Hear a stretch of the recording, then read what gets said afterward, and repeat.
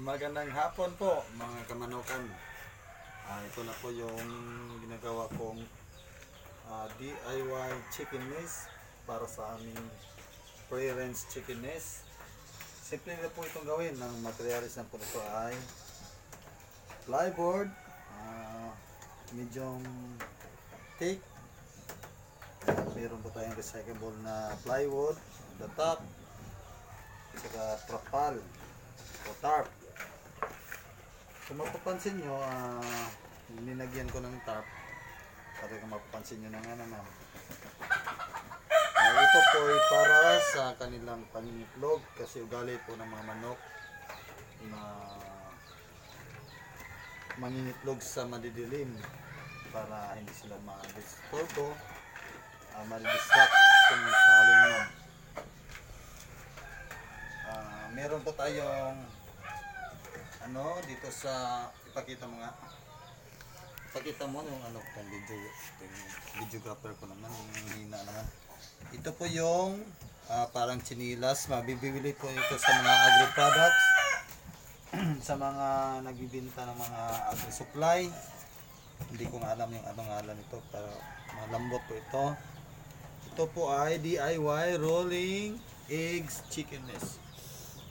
Panoorin niyo po kung ano ang silbi ng dalawang itlog nito. What's up, please? Come on. Pagmasdan yung mabuti. Ito po, pag nangitlog po yung mga manok, ito ang nangyayari. Yan.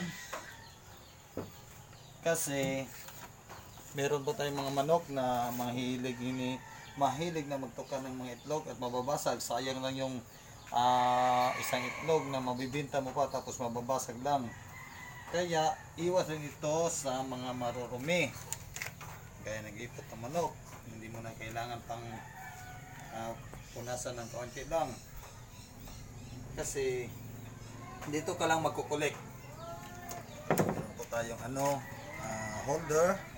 Saka lalak mo lang dito. Tapos kulik ka lang ng kulik ng inyong mga itlog ng inyong mga manok. Simple na po ito gawin, hindi ko po ito na video pag ginawa kasi hindi po available yung videographer natin. Busy po siya kasi mahal yung bayad niya. Kaya